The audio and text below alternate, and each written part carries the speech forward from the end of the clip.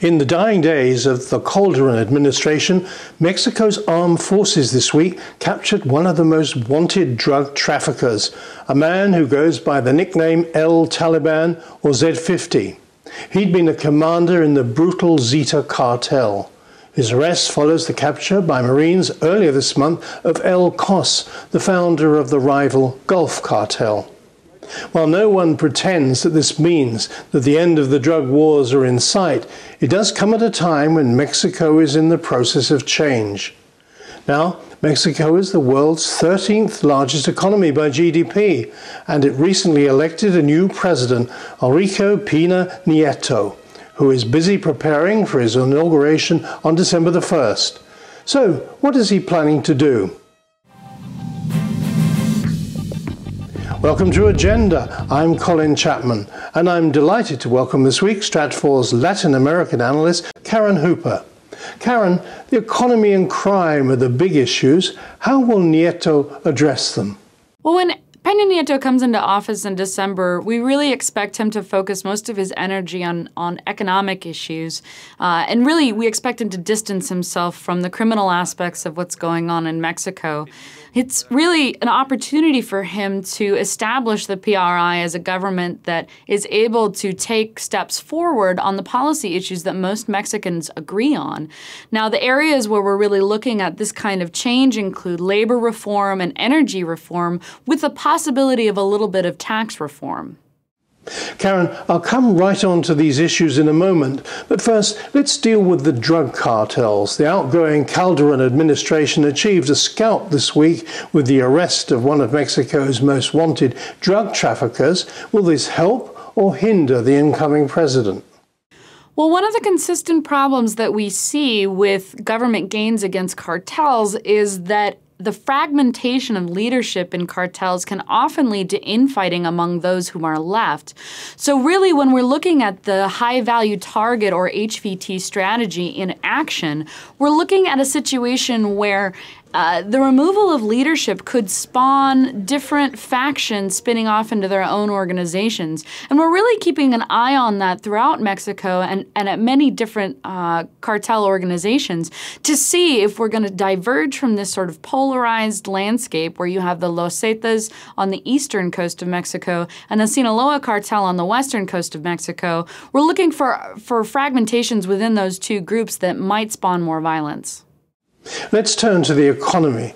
At one level, it's going okay with aspirations to challenge China, where prices are rising, but it's also clear significant reforms are needed, especially in energy. The main problem that Mexico faces in the energy sector is that constitutionally, foreign companies are not allowed to own mineral assets in Mexico. So this means that the normal joint venture agreements that are signed between companies operating in any country around the world that give companies the rights to claim reserves as a part of their assets, those kinds of agreements are not possible in Mexico. And that's been a huge impediment to foreign investment partnerships in Mexico. This has had the effect of reducing Mexico's access to developing technologies, reducing Mexico's access to foreign capital, and really has stymied Mexico's efforts to increase production, which has declined fairly rapidly in the last few years. In addition to addressing some of the questions about whether or not foreign investment might be able to come in and develop greenfield locations, Mexico is also going to have to address some of the major underlying challenges towards Pemex, the official Mexico's national company. Pemex is largely considered a fairly corrupt organization. It's fairly inefficient, and it's been struggling to achieve the kinds of technological and output gains that it is looking for on its own. So it's really looking for those external partnerships, but without reforms in its corruption and the way that it manages itself, we'll have a hard time accomplishing that. Does the President-elect Nieto have political support for his aims because he managed only a fairly narrow victory? Perhaps one of the most remarkable things that's happened over the past couple months is that in the wake of the election, there's really been an alignment of the further right party, the PAN, and the centrist party, the PRI, that's Enrique Pena Nieto's party.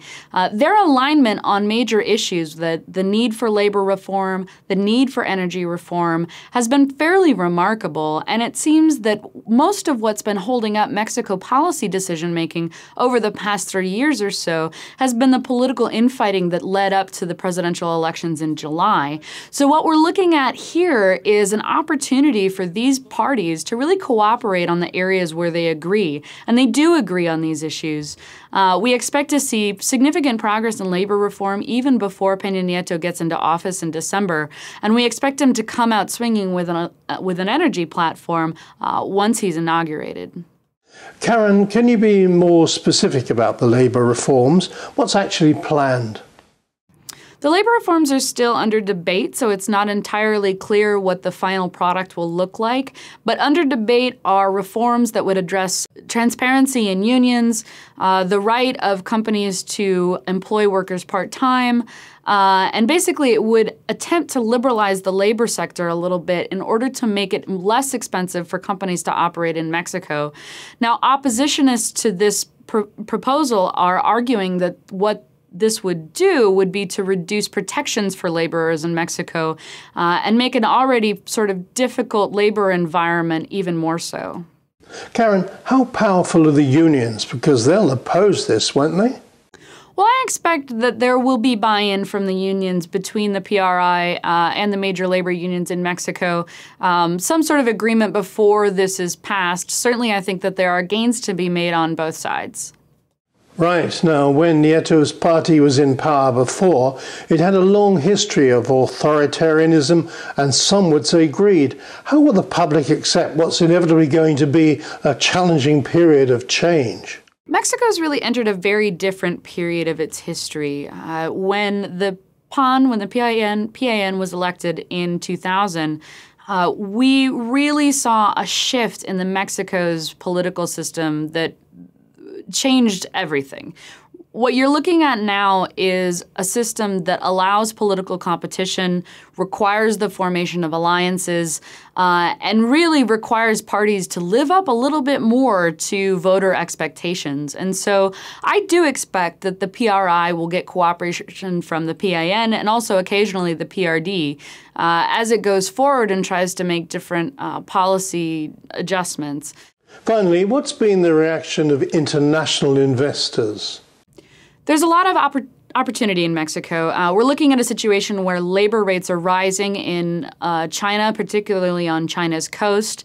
Now, we don't expect that low-end manufacturing relocating from China will all go to Mexico, but certainly Mexico has a leg up in terms of having relatively cheap labor, free trade agreement with the United States, and direct physical access to the United States. So Mexico is really looking to capitalize at this moment on that shift in China by making these reforms, making labor reforms, and possibly considering corporate tax reforms that will make it easier for companies to consider relocating to Mexico in the long term. Karen, thanks very much. That was Karen Hooper, Latin American analyst, and it's her first time on Agenda. I'm sure she'll be back, and you can follow her analysis on our website. And until the next time, goodbye.